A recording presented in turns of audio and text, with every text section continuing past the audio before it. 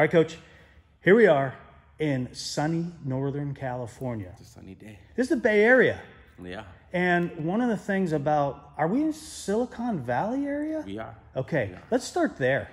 We talked a little bit off camera about opportunity. I love the fact that wrestling gives people opportunity. I'm talking about boys and girls straight out of high school that they didn't know about, especially at the NAIA level.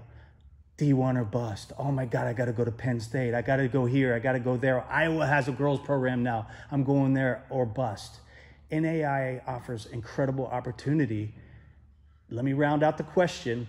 In the Bay Area, in Silicon Valley, what kind of opportunities can you offer a female wrestler? I mean, too many. I mean, one, we're committed to traveling and competing year round.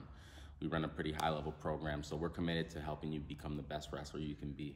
But then also on the back end, academically, I think one thing we offer that a lot of other schools don't offer is being able to reach different corporations, being able to network in some of the best corporations in America. Like, we're in Silicon Valley.